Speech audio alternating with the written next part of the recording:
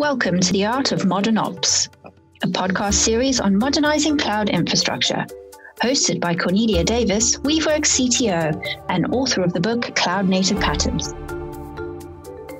GitOps Days 2020 is a two-day virtual event which kicks off on May the 20th, featuring a stellar lineup of speakers covering all things GitOps you don't want to miss out.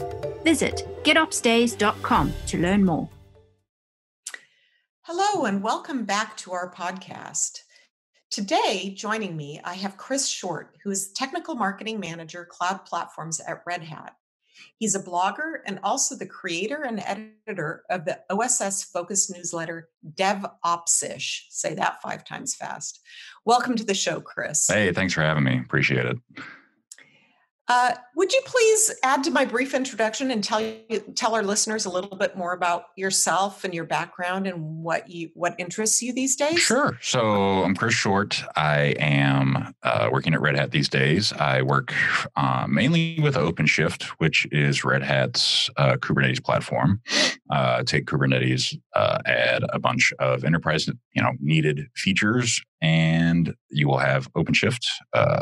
We, developed in the open source way that we do at Red Hat. On top of that, I run, like you mentioned, the newsletter DevOps-ish. So a lot of reading is involved in the cloud native DevOps and open source arenas.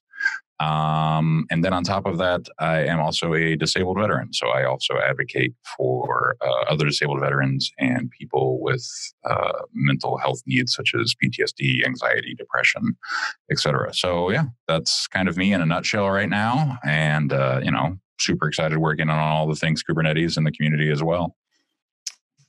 Oh, Chris, thank you so much for your service, and even more so for the advocacy that you have for your fellows in that space. So thank you for that. Thank you. Appreciate it. So what I thought we could talk about today was kind of this very general thing about organizations who want to get better at software. There's all sorts of stuff that's been written about how you get better at software, and they use more technical and more sophisticated words than that. But what it really boils down to is that we want to get better at doing software. We want to get better at building it, releasing it, having more resilient systems, and all of those things. And that one of the big things, one of the big categories that uses some more of those sophisticated words that I'm not using right now is DevOps. That's one of the things that we're applying to make some progress on that. So you do a great deal in the DevOps arena. So maybe we could start out by, can you give us a definition of DevOps? Yes, I've actually written a definition of DevOps because originally it was undefined and intentionally so. And I've written a definition just to give it some more color in general and kind of, put some kind of pin in the topic of DevOps. But it's in my opinion, it's a professional practice of frequent, continued, and iterative improvements. You have to measure these improvements. The goal of those improvements should be to become a high velocity organization and improving your business outcomes. With that being said, right, like in that definition, I didn't mention software, or I didn't mention ops or dev or anything, right? So the idea is, in my opinion, is that DevOps, much like medicine or anything else, is a practice. And to get good at things, you have to practice them. So if you practice delivering software and you measure delivering that software and you add a scientific methodology, for lack of a better term, to maintain metrics as far as changes in what you're doing with your software to changes in your business performance, and keeping those, highly measured and entangled, improvements in business performance based off what happened in the infrastructure kind of scenario, you will find that you'll have improvement when you are measuring things in line as far as, we made this change with this outcome expected, and this is what we got as a result. So it's using data to drive decisions, which is something we all like to do. It's a culture of change, frequent change, and it's also a professional practice. So those are the 3 high-level things about DevOps. When you start getting down into the weeds of it, you start noticing that lack of a definition kind of makes things super fun sometimes because you could have a tool or a process or anything called DevOps. Yeah. Now, as you're describing that, one of the things that springs to mind for me is DORA. So the DevOps Research Assessment Group, Yes. Founded by Nicole Forsgren, Jez Humble, Gene Kim. And they talk about, of course, Nicole is a data scientist at heart, really. And so these things around measuring and iterative and scientific, I have spoken with Nicole several times, and she is constantly pointing out that this is all about the science of DevOps. So you're lending support to this idea that there's a science to DevOps as well. Absolutely. Yeah. I'm a big fan of Nicole's. I'm a big fan of her work. As far as Accelerate, the book specifically, I actually recommend everybody reads Accelerate because they'll get a better idea of improving, software quality inside their organization and the how-to, right?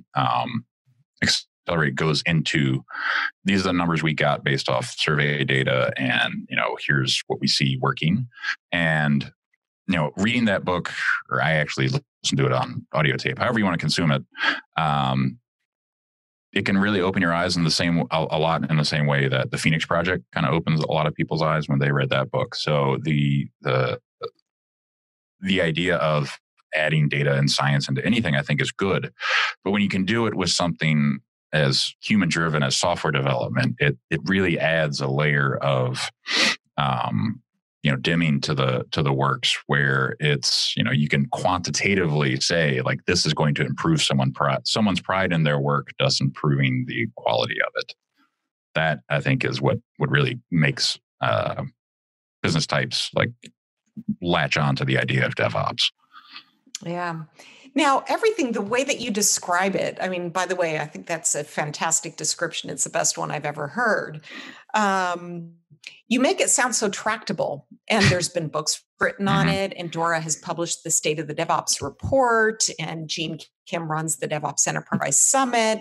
So there's an ample amount of work going on in the space. So what's hard about it? If there's so much being written about it, what remains that's hard? So there's so much being written about it because the hardest part is the thing that we have the least control over, right? Like we can always buy tools. We can always instantiate processes. We can always, add a nice foosball table to the break room or whatever, but we can't change the culture of organizations quite as easily. And DevOps requires you to change kind of systemically the way you look at IT is, it's no longer a cost center. It is now, a tool that you can leverage to increase business outcomes and increase business performance. So that mind shift itself is, industry-wide kind of happening to an extent, just in general, but the actual idea of embracing change and applying change in ways that you can manage it and ways that benefit you is very much something that is hard for people to just understand in general, because for years we've been told to go slow, take our time, be methodical, speed kills, that kind of stuff, right? It's the antithesis of all those ideas put together that kind of defines DevOps. And it's not a rebellious culture in any way, shape, or form, but it's rebellious in the way it approaches IT delivery, or as far as just services coming on board, right? Like they're going to get there faster. They're going to get there with more people being happy with the outcomes if you keep working on it in a way that works for your business. Yeah, I get you there. So the mindset changes, and you have described the antithesis. One of the things that I've sometimes suggested to customers when I talk to them is that, in fact, I do want them to experiment in production. And that usually results in kind of an audible gasp in the room. Like, what do you mean experiment in production? That's the and the opposite of what we've been doing. Having trouble with that word today. Yeah. The way my husband sometimes puts it is physics is hard, people are harder. Yeah. A good friend of mine, Nirmal Mehta, he's like, what computers are easy, meat is hard, So Yeah, I think yeah, the exactly. human flesh is a malleable, impressionable thing. And we make assumptions that are sometimes wrong, and we can make mistakes, and we do all these things, but like that computer is going to do exactly what you tell it every time. Now, how computers work together in the way you tell them, that is sometimes a mystery, obviously. But the overarching theme is that the hard part is the people. The easy part is the technology. Yeah. Although, I have to, um, I hear that a lot. And as a technologist, I guess personally, I get a little bit like, okay, technology is not always that easy. So I don't disagree that the culture part and the human part is probably harder, but I usually like to point out that technology is also challenging, but maybe it is more tractable. Mm-hmm.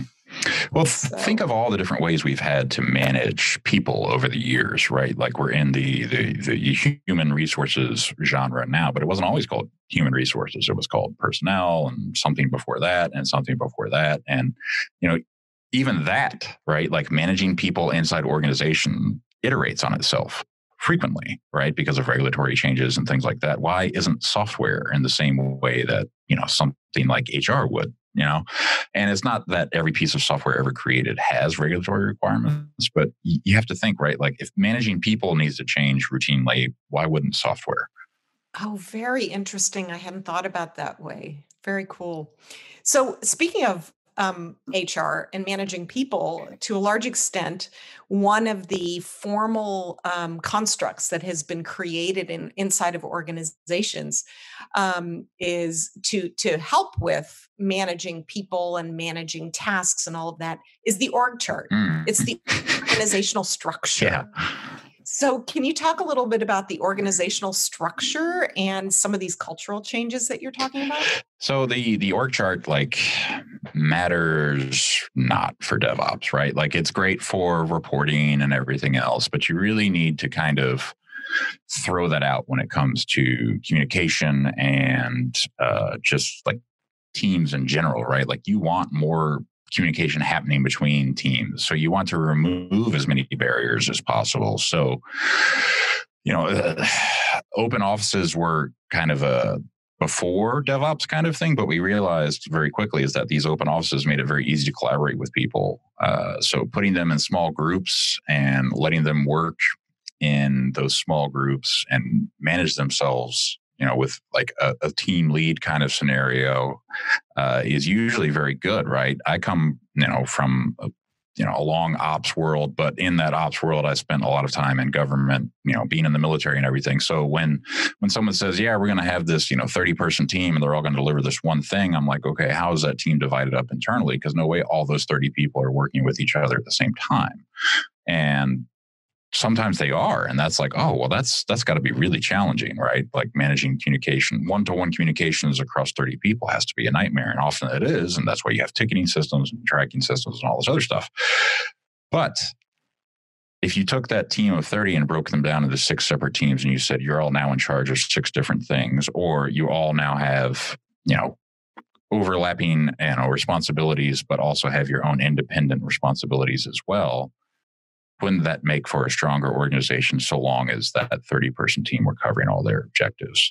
Yes, right. That is often the answer, right? So when I think of large teams of people, I always think about how they're broken down into smaller, organizational units because of my military background. So yeah, I mean, if I had 30 people with me, it's because I had a very large job to do.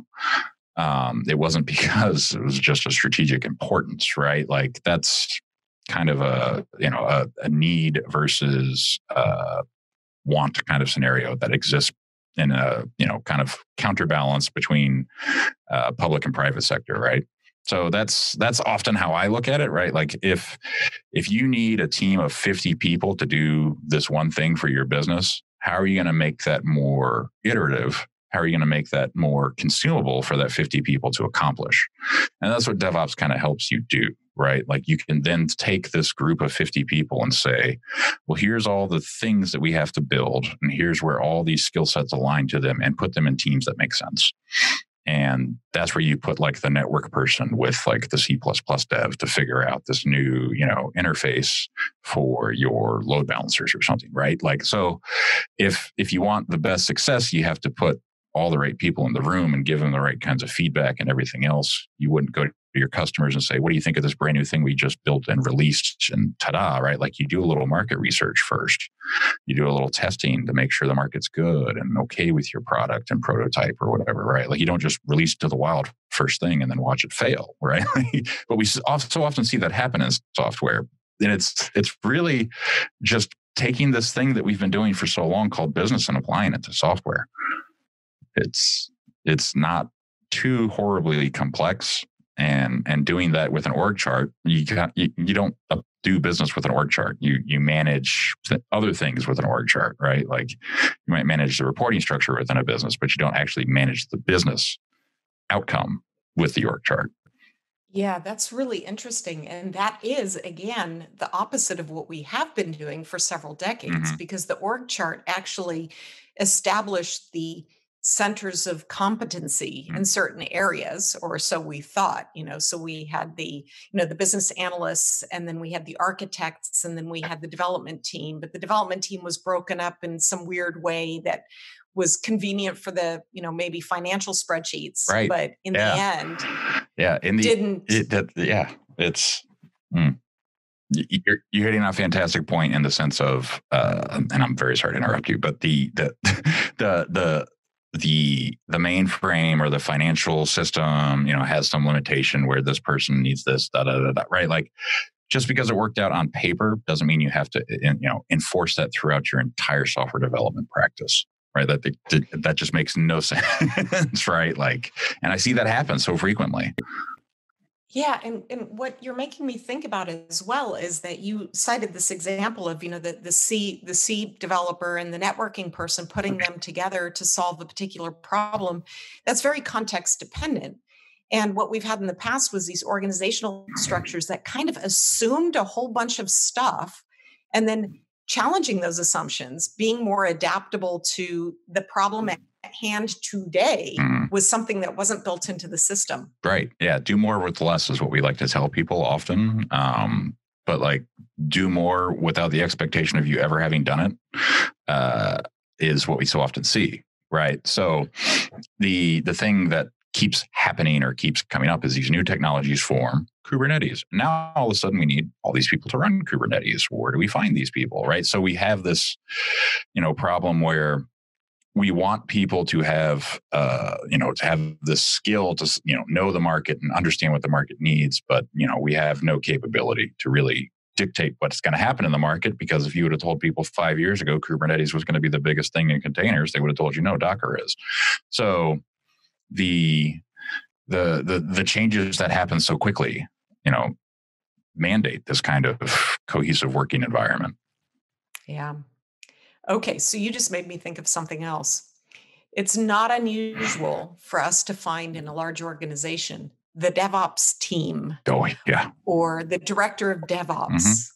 Can you say a little bit about that? How do you feel about that? Well, I was a manager of DevOps at one point in time, and that was fine, because I think the problem that our organization had is that we needed to create multiple like DevOps organizations underneath it, because we had so many products that somebody had to start spearheading that effort of saying, this is how to do X, Y, and Z, and then making that consumable in a handoff kind of way, right? Like, we've done this for you the first time. You can now do this yourself as many times as you want, and you can iterate on it this way with safe, guards in place kind of thing. So that, I think, is effective. Calling it the team versus the center of excellence, or community of practice, I think is much better term, right? But the community of practice term doesn't work well as like a organizational unit in an org chart. So we call it a team, and we kind of realize that like, oh yeah, it's a practice, and we can't effectively iterate on business outcomes unless we're doing it as a holistic organization, not just one team in one part of one department. So yeah, like, being a manager on a DevOps team isn't bad if that DevOps quote team is actually scoped and has been, given the capabilities to expand their capabilities, if that makes sense, right? Like to bring in more people into the DevOps mantra. Yeah.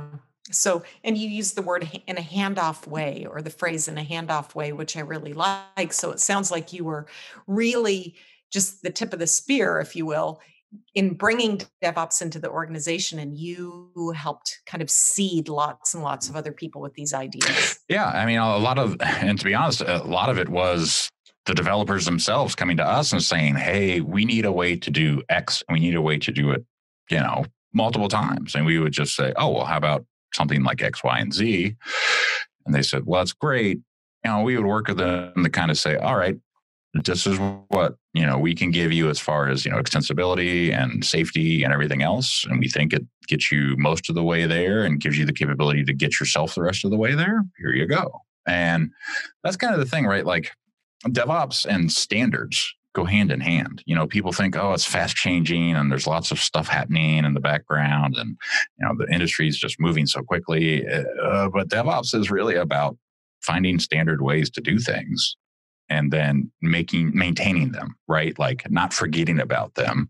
But yes, this is how we made a hammer today. It might not be the same way we make a hammer a year from now, but that hammer is going to be better as a result.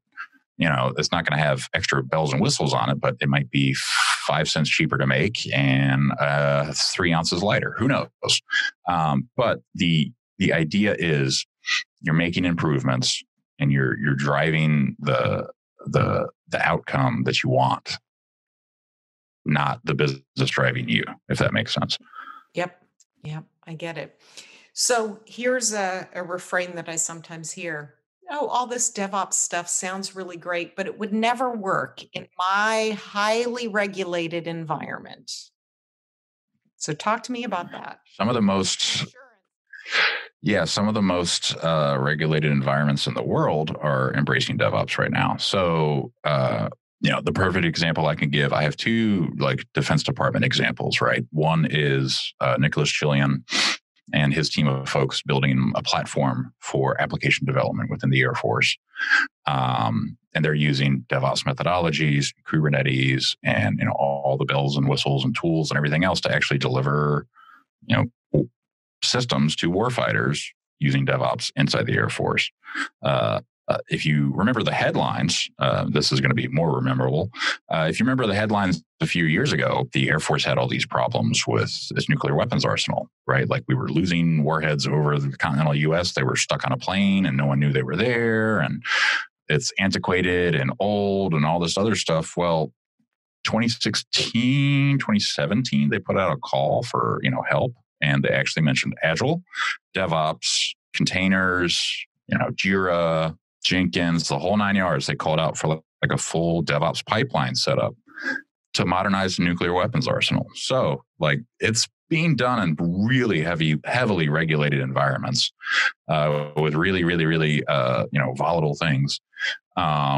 So the idea of that won't work here anymore is kind of it makes me almost giggle and laugh, right? So, you're an insurance company, right?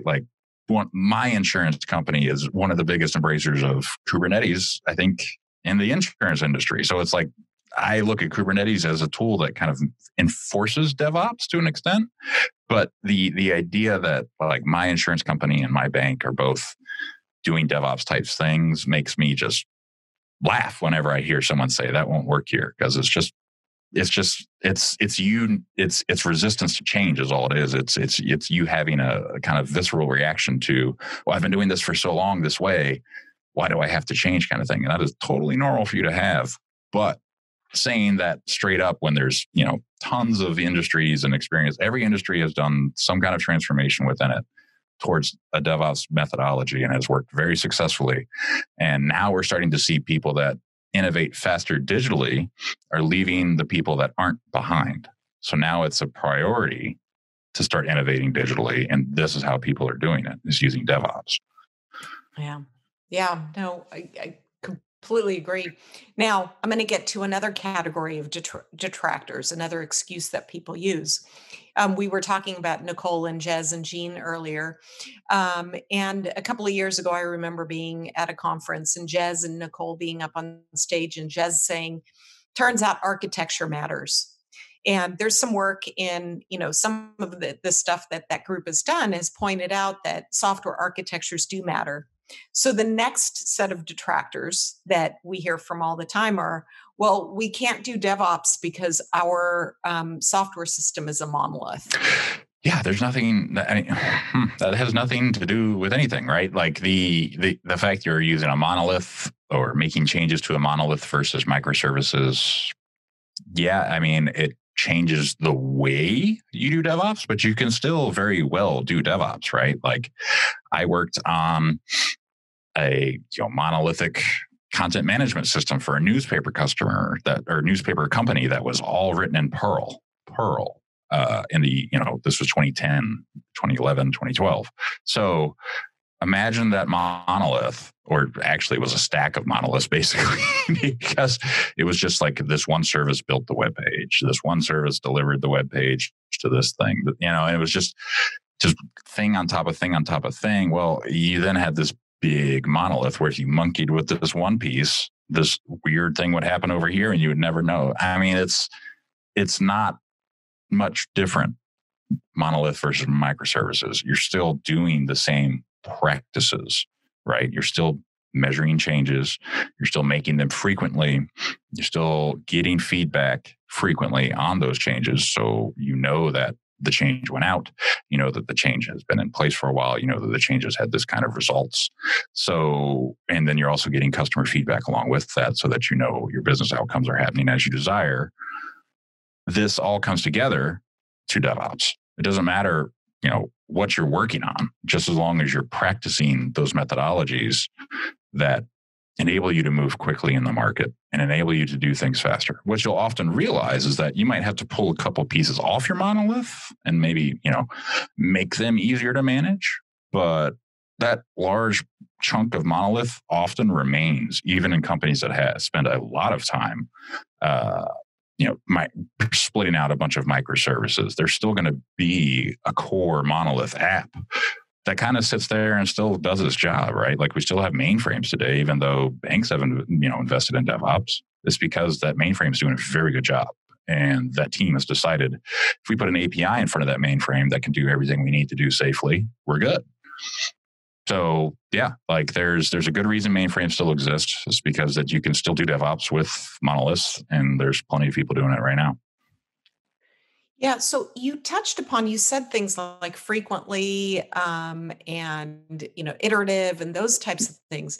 And I also, ironically, have spent time in my history working on a monolithic content management system. In my case, it was Documentum. And there is no way that Documentum could have been frequently released. But then you touched upon, hey, you start to extract things out of the monolith. And so can you say more about how you get that impedance mismatch of, okay, here's something that I'd love to do. I'd love to adopt these DevOps practices and do things more frequently. But because of what you just described a little bit ago, I changed something over here and it has these rippling effects through the entire system that are going to take me 3 months to track down before I can generate a release. Can you give some concrete examples of how we manage that? Well, sometimes you have to realize there's this thing called sunk cost fallacy, right? And I'm not saying throw out everything just because it takes you 3 months to debug it, but at some point in time, you have to realize, yes, we might have been doing something in a certain way for so long. Is that the right way to continue to do it? And if the answer is yes, then you're going to have to spend that time debugging, sadly, right? Like if you need to make a change and it's going to take you 3 months to figure out how that even works, that's your first problem, right? Like step one is figuring out why it takes you 3 months, right? Or not just, if I make a change, I have to make a whole new release, right? Like how can you do changes that maybe don't require a whole new release, right? Like, do you necessarily need to release an entire whole new version just to change some CSS, right? Like splitting front from back in a lot of apps makes a ton of sense. Making it so that you're using a framework on the front end, not necessarily like hand-coded HTML and CSS, makes that a little easier too to make smaller changes more easily.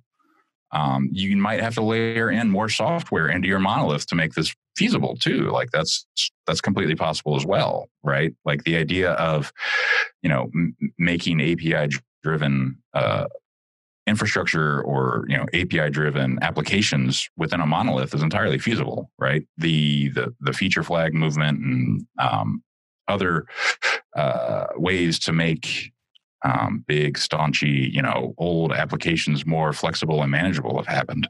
And, what we've seen is that front end, back end kind of delineation. We've seen that kind of happen in the market naturally. But you can also see, right, like functions start, splitting off, right? We've seen this rise of serverless and the idea of, not even microservices, but like I just have this piece of code that does this one function. Well, you can have an API on your monolith that does that, right? Like all this API does is this one function. You can make that a thing that happens, and you could then allow your developers to, access that function at any point in time you want. Sometimes it's, simply just making easier access points to things as opposed to re-architecting an entire application, right? And that's where the iterative part comes in, right? Like you have to kind of figure out, right? Like, yes, I have this elephant, but on the diagram, how do I make this elephant into, I have, 16 sprints this year. How can I change the elephant in 16 sprints or 32 sprints if I'm taking 2 years, right? Like, which parts of the elephant are you going to touch when is part of the process, right? Yeah. Okay. So architecture matters, but we can get there incrementally. It's not a big bang. Yeah. You're never going to, like, when people say, oh yeah, we're embracing DevOps, we're just going to do it all at once. We're just going to replace our entire IT department, right? Like I've been there, I've done that. It doesn't work. When people say that, like, yeah, we're just going to go to the cloud, right? And then they say, oh yeah, we're going to re-architect our entire application while we do that. That also doesn't work, right? It's too much at one time. So we often have this problem in, technology of like shiny thing, go use the shiny thing. But we also have the problem of re-architect the thing or rebuild the thing or redo the thing as we're trying to do many other things at once. And that's where we kind of get lost, right? Like we have to stay focused on a workable, manageable series of tasks.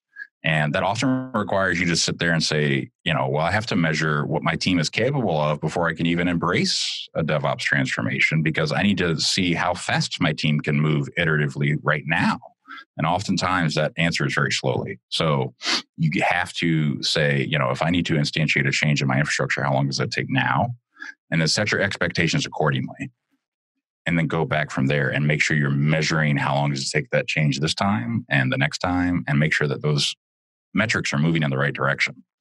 Because you need to adjust the way you're trying to dissect your monolith as it is as you're going. And that's, it's not just, we're doing DevOps and you do it once. You're doing DevOps and you do it continuously. It's not just a one-time shot.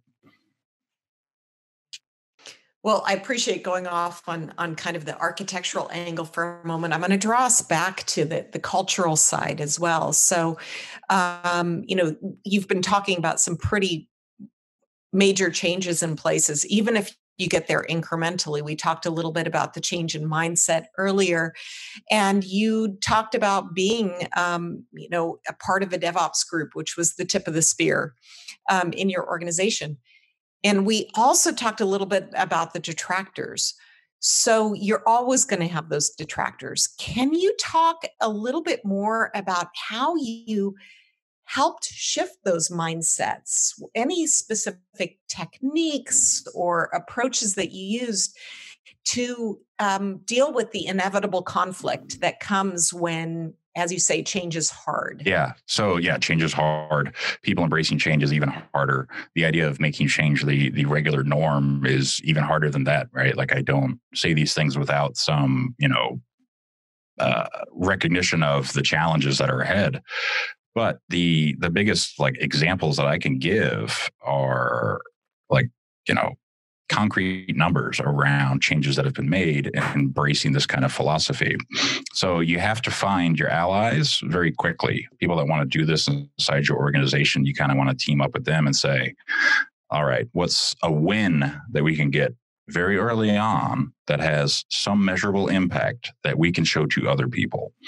And if you find 2 or 3 of these things and you pull it off, you make the change, you see some metrics moving in the right direction that you want to see change, and they have to tie to, business goals, obviously. That's how you build the W's up so that you can go to those detractors and say, well, look, we made this change, this thing happened and we're doing better now. We made this change and look at this metric that's going up as opposed to, flatlined before, right? Or we made, it's, if you're used to working with, front-end technologies, it's like A/B testing, but for, infrastructure or for back-end systems, basically. So you want to show the A versus the B off as much as possible to folks who don't think this is feasible or don't think it's practically, capable. I had to work with a director of IT for a large health system that was strictly, no cloud, no DevOps, no nothing. And we kind of had to make an end run around the ITSM process to just basically say, right, we're not saying this is, not working, but we are saying there's better ways to do this, right? So we actually had a service that we built, and we intentionally said we were going to use, Heroku for compute. We were, putting the right IP addresses and all the paperwork and load balancer addresses, all these external services and such. And the word from on high was no cloud, and they went ahead and signed off on it all anyway. And we were doing everything in compliance with HIPAA. All the data was anonymized leaving, and it was double checked that it was anonymized in the same process, that is, used for anonymizing data in the system already. And all the data was stored locally. So it was literally just computing anonymized data. They were bursting to the cloud for compute, which is exactly what the cloud is for. And the ITSM process kind of fell down on its face when they realized everybody was just pencil whipping it. And then the IT director finally relented and said, you know what, you're right. Let's go get some cloud, and actually made HIPAA compliant, cloud environments available to the organization. It took some time. There's still a lot of stuff inside the organizational data centers that, could be in the cloud, but they eventually came around, right? The idea of, something working better than what they had envisioned is often hard for people in leadership to understand. So you kind of have to show them. And sometimes that could be show them a side project that you're working on, but kind of similar to this other thing that you're working on at work, and show them how, you did it this way and it works better. Often, you can start building up those small wins inside your team, inside your, the right-hand half of the org chart or whatever part of the org chart you happen to be in your organization. And then that kind of spreads throughout. And that's really a good way to start. But what you want to do at some point in time, you want to make sure that, yes, you're showing those wins to your team and your team is happy and everything else, but you need to make sure that those wins are getting escalated a couple levels up that org chart too, to show your leadership that we are doing DevOps and it is kind of working for us. And, maybe the rest of the organization should buy into this. And then that's how you really get the ball rolling, is get that top leadership buy-in. Yeah. And once you get that executive air cover, then you're good to go. Well, Chris, it has been such a delight chatting with you today. I really appreciate your insights, and I'm sure our listeners do as well. Thank you so much for those insights and for coming on the show. Thank you very much for having me. I appreciate all the time today. Thank you. Thanks for listening to The Art of Modern Ops with Cornelia Davis. Watch for further episode announcements on the Weaveworks blog or follow us on Twitter @Weaveworks.